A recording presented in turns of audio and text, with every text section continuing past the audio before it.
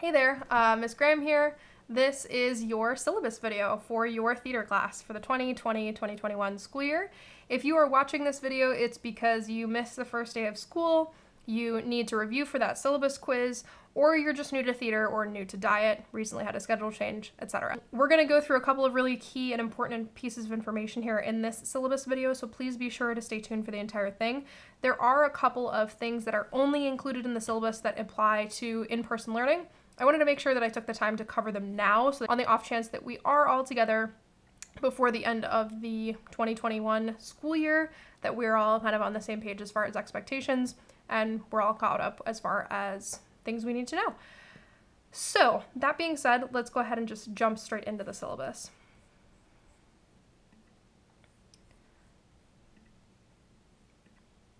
So the syllabus that you should see on your screen at this point in time is an example syllabus. Right now I'm using the syllabus for our Theater Arts 1, 2, and 3 class, although almost all the information that we are covering in every single class stays pretty consistent, stays pretty much the same, so not a whole lot is going to change. On the first page of each of your syllabi, you're going to find a lot of key information specific to your class. So know that even though in this video we're covering only information from one specific class on the screen, your syllabus for your class is going to cover information pertinent to your class. If you are not currently in the Theater Arts 1, 2, or 3 class, do not worry about this particular Google Classroom code. Your code will be in your syllabus. Each of your syllabi begins with a quote from a different theater artist. We're going to begin with the one you see here on your screen, a quote from Ms. Viola Spolin. Spolin is well known for her work in theater improvisation and theory. Her very popular book, Improvisation for the Theater, is one that I use to help build and shape our improvisation technique in this class. Spolin is also well known here in Chicago as a former professor at Northwestern University, and by her son, Paul Spolin, who used her improv techniques and workshops as a foundation to create the Second City Theater and School right here in Chicago. The quote you'll find here on your screen reads, "Were they acting? Get them to play." And this quote is essential to our work in class because play is a major part of theater and this course. We perform plays on stage, we play characters in those plays, and much of the time to outsiders it'll look like we're just playing. Something important to remember that in this course we play hard and we play fair. The second course, and the one that you'll find in your syllabus if you are part of our theater production class, is one from Miss Stella Adler. Stella Adler is well known for her acting method and teaching, and having created her own form of method acting. Stella Adler studied with Stanislavski, aka the father of method acting, and Lee Strasberg, using their teachings to create her own acting technique. Adler then used these teachings to found the Stella Adler Studio of Acting in New York City. Though Stella Adler was well known for her teachings and direction, the quote I'm going to share with you very uniquely applies to theater production and design. The word theater comes from the Greeks. It means the seeing place. It is the place people come to see the truth about life and the social situation. Now, this is essential to keep in mind when designing theater, because not only is theater a reflection of life and storytelling, theater is also a reflection of social, political, and cultural climate under which it is produced. We have to remember that theater is an art form with intentional meaning. So, jumping into the information for this syllabus that we found on the first page. You'll find your course description here on the first page. You'll find information and contact information for me, and then you'll find your specific Google Classroom class code. Again, this particular example right here is just for Theater Arts 1, 2, and 3. This is not the Google Classroom code that you need to be a part of if you are not in Period 8 class. Here, jumping into the next section here, you've got your course materials, and again, this is more specific to in-person, but if we are in person, you're going to need the following things. You're going to need a spiral-bound notebook, you're going to need a highlighter, a pen and pencil for class every day. I'm going to provide you with a copy of Theater Art in Action, which is our textbook, and then we'll also use various scripts and different materials throughout class. My expectations of you, this applies to both in-person and remote learning. Safety and respect are my two really big things. As far as safety is concerned, students in our class have to help maintain a safe learning environment at all times. So this means not just physical, but also as well as emotional safety. Any failure to help ensure that safety of our classroom environment and culture kind of destroys any attempt that we might have in creating original work. We want to do everything in our power to make sure that we're maintaining a safe and welcoming classroom space. That being said, sometimes the topics that we cover are mature. Sometimes they might include mature topics, mature language, explicit language, or even mature characters. Even though mature language is used in our text, it's not the language that we use to speak to peers or adults. Which brings me to my next point, and my next expectation: respect. This course cannot happen without a mutual respect for each other, our space, and of the work. Your role in maintaining an essential classroom environment is important. It is essential. Make sure you're respecting your fellow students and me through your language, actions, and intentions. This includes making sure you're not using foul language, laughing or inappropriately, or causing anyone physical or emotional harm. We all know how it feels to stand up in front of our peers and to have someone chuckle or laugh. It doesn't feel great. Don't do it to other people. Cell phones. This is a huge, huge thing for me. This is like a very big hot button issue, so please do not have your phones on during a performance. Don't be on your phone. It's rude, it's disrespectful, and the person who's on stage, who's right in front of you, can see it, and they do notice it. It comes off as mad disrespectful, and it's absolutely not a space that you want to be in when you're performing. That said, during the regular everyday class, again, this is more specific to in-person learning, but this is our school-wide policy. If your phone is out, you receive a warning.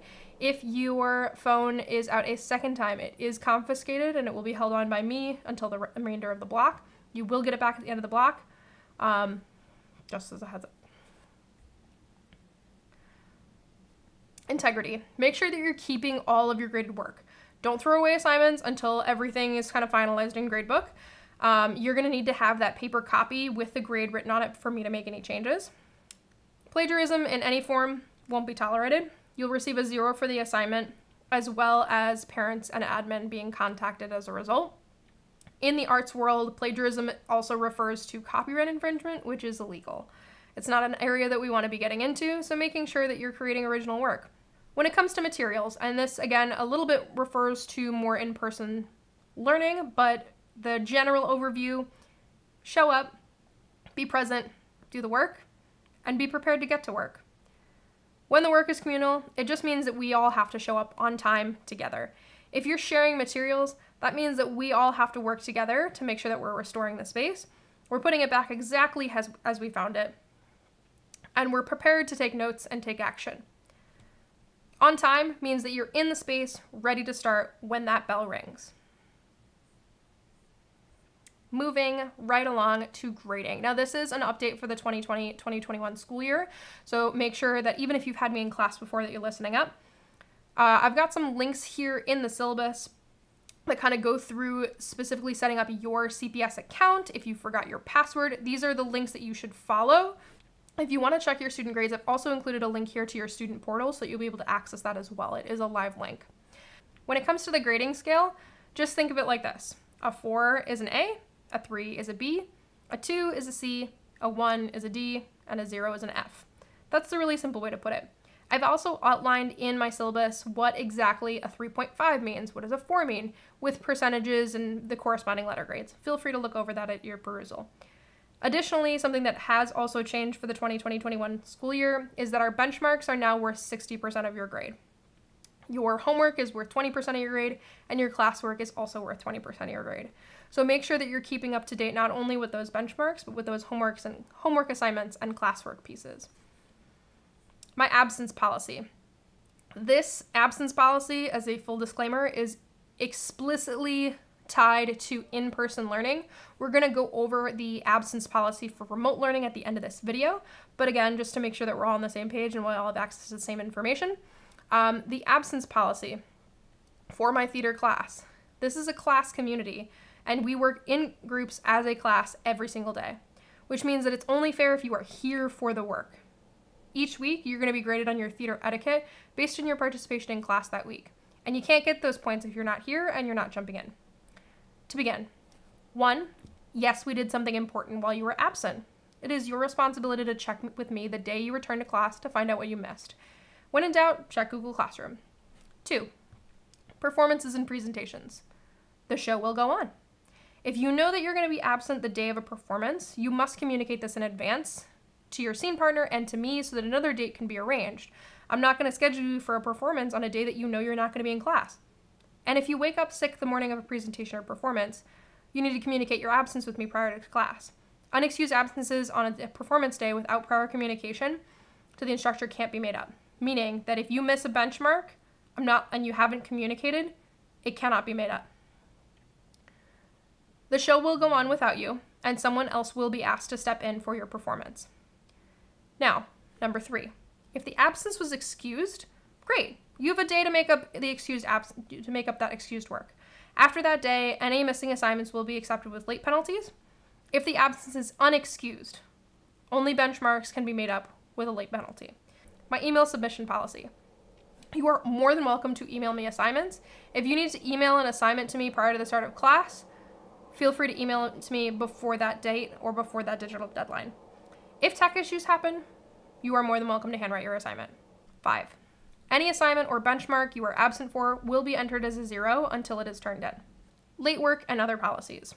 Now, a lot of this is going to be a review for most of you, but it is really important that we reiterate it for remote learning.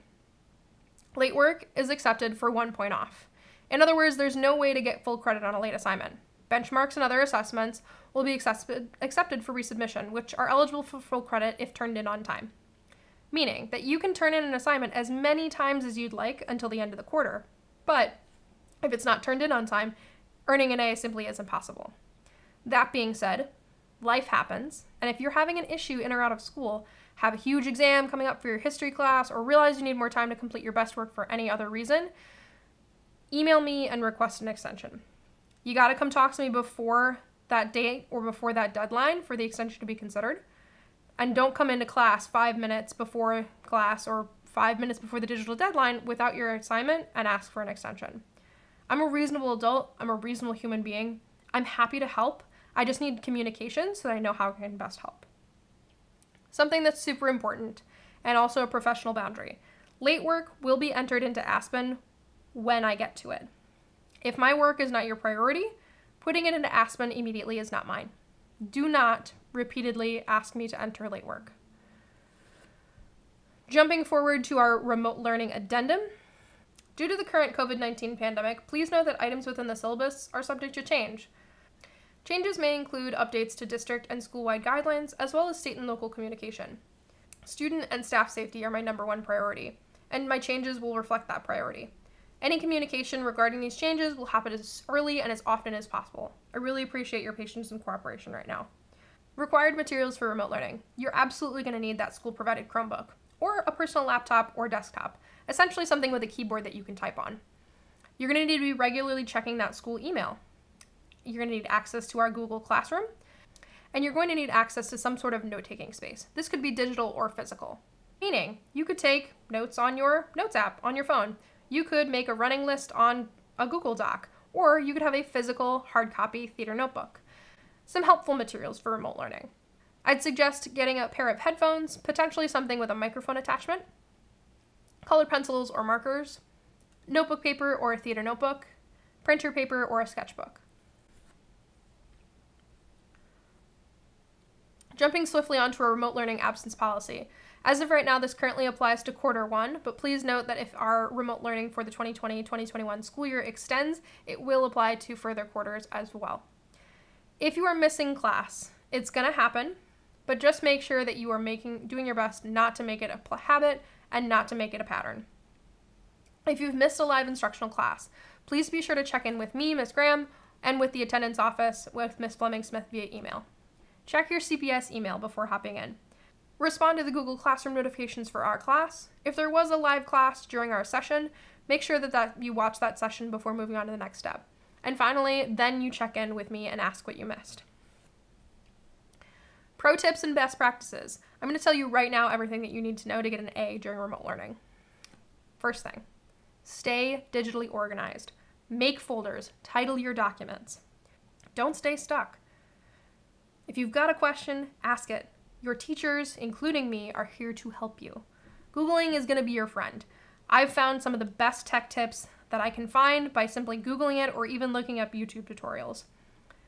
Create a study space, somewhere that's quiet, away from your phone, and somewhere where you can be productive and not distracted. Be sure to check out the tech tips in the classwork tab of our Google Classroom. I'm going to be posting extra videos, tutorials, and Google Chrome extensions there for your use. Do everything in your power to be flexible. I'm going to do everything in my power to make sure that I'm prepared and flexible for y'all, and I'd appreciate if you extended the same courtesy to me. Follow the in-our space guidelines. Be safe. Be respectful. Follow all directions. be on task, be present, be on time, be prepared, play hard, and play fair. Finally, live instruction and on-camera expectations for my class. I need you to stay present during class as much as is humanly possible. I know the internet's going to go out, things are going to happen, but when you can, try and stay present for as long of class as possible. On-camera work is preferred, but not required for every class. Virtual backgrounds are encouraged. Feel free to also use an avatar or an emoji. Try to avoid on-camera field trips. If you need to move while in class, make sure that camera's off. Wear pants. The internet is forever. Assume that CPS and I are recording all classes. Make sure that everything below the waistline is covered, but if you need to come to class in your PJs, do what you can. I'm happy you showed up. If you're going to the restroom, toss a "be right back" in the chat, just so we know where you went and I'm not trying to call on you if you're not actually there. I don't need to hear you eat. Make sure that your mic is turned off if you are having a snack or having a meal during class. Make sure that you're passing the mic so that we can hear from everybody in the space. And finally, during performances, presentations, and direct instruction, make sure that you're following our audience etiquette guidelines. Those are: keep quiet, participate, stay, and appreciate, with some applause.